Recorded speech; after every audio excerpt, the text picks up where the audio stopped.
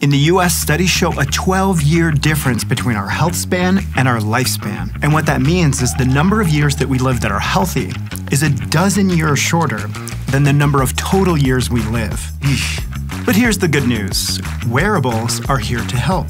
Wearables can help close the gap by tracking key health metrics like sleep, activity, heart rate, and more. In today's Super H Breakdown, we're identifying the best wearables in 2025 for longevity. And as always in the Super H ecosystem, everything we recommend is evidence-based. So first off, why do wearables matter for longevity? They give you real-time data to spot trends and make smarter choices, potentially slashing risks of chronic disease. Okay, so here are our recommended wearables for 2025. Starting with sleep, the foundation of recovery and longevity. The top pick for sleep tracking is the Whoop Band. It's super accurate for total sleep time and stages like deep and light sleep, and it outperforms others in lab comparisons.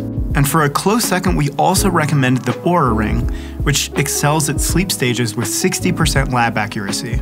Overall, for the money and accuracy, the Super H pick for sleep tracking is the Whoop Band. Next, cardiovascular fitness. Enter the Garmin Fenix 6, the best for monitoring VO2 max. VO2 max is the key measure of how efficiently your body uses oxygen during exercise. And the Garmin gives estimates closest to lab results, helping you train smarter and lower disease risk. And why train for a higher VO2 max? Well, it's linked to a longer, healthier life. And last up, for everyday activity and for tracking steps, we have the Apple Watch Ultra 2.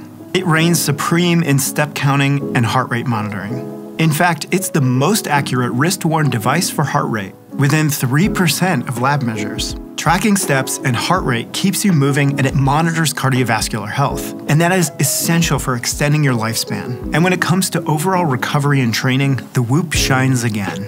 It tracks recovery scores and training load, using sleep and activity data to guide your workouts and prevent burnout.